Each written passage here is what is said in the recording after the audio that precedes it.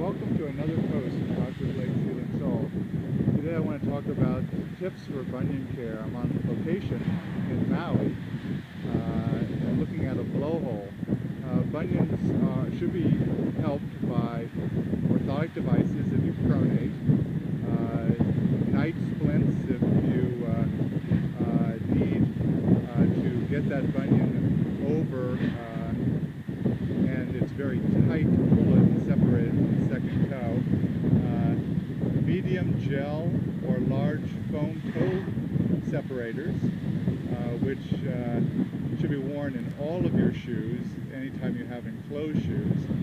Yoga toes, or a knockoff, which should be worn 30 minutes a day to help stretch out the toes.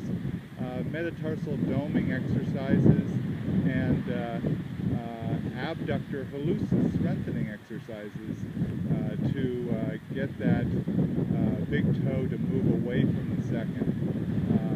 And orthotic devices, of course, if you pronate, should be worn